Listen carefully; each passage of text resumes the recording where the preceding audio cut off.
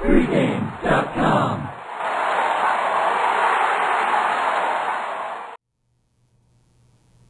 Wednesday night baseball, Cleveland Indians travel to play the third-place Detroit Tigers.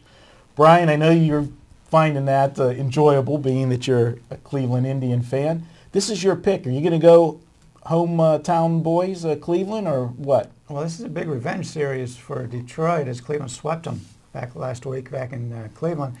But I'm going to take a look at this in a different angle. I'm going to take a look at the over. When you go back and take a look at Gomez's starts in his career against Detroit, he hasn't faced him this year. But last year, Detroit hit 382 against him with an OPS of 1.108. The previous year, 2010, they hit 349 against him with an OPS of 830. Not very good numbers. And it's a situation, Detroit's a very good hitting team. They're just not hitting well right now. We talked a little bit before we got on the air about the Cleveland right now. Their pitching staff is struggling a little bit. And then you take a look at Matt Scherzer. First time he's faced the Indians this year. But last year, the Indians hit 240 against him with a 699 OPS. The year before, 284 with an 834.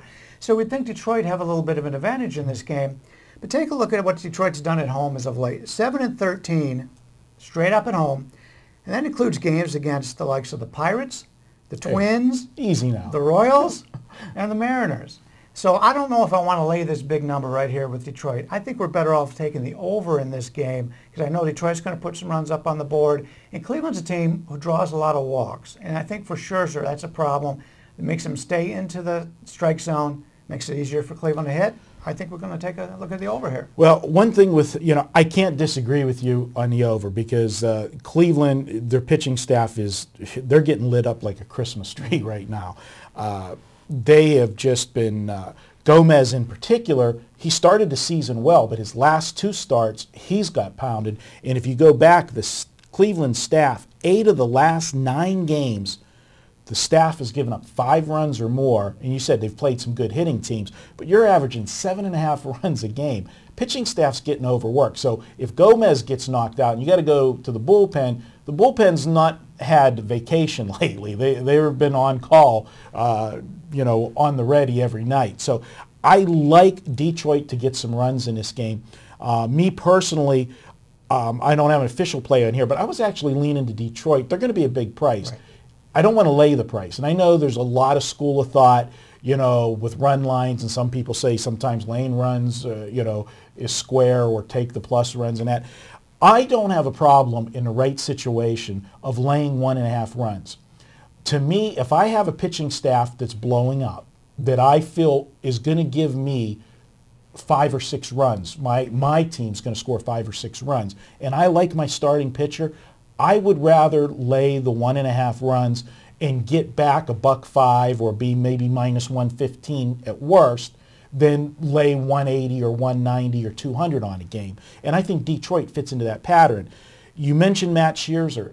I think this guy, and we talked about him in the video last week, this is an underrated pitcher right now in the majors. He's got a high ERA because at the beginning of the season, he had a horrible start. First game of the season, he only went like 2 innings and gave up a ton of runs, and he's been battling that ERA ever since.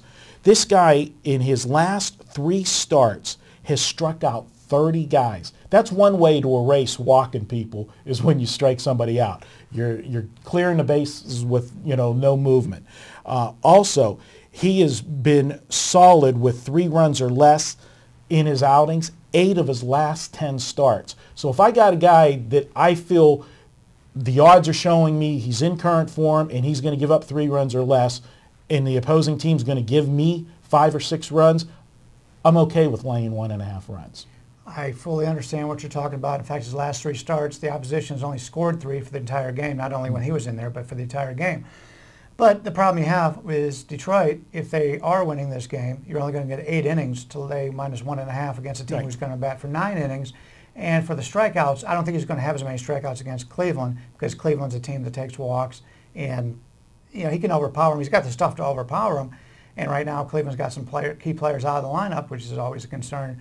But I'm not sure we're going to get another 10 strikeout performance from him. All right. Well, your official play in this one? I will take the over. Take the over, and we're looking at a posted total. We're projecting this as 9. We're taping on Monday. This game's being played on Wednesday. We're both in agreement it should come out at 9. If you see 9 or less, Bryan likes it over.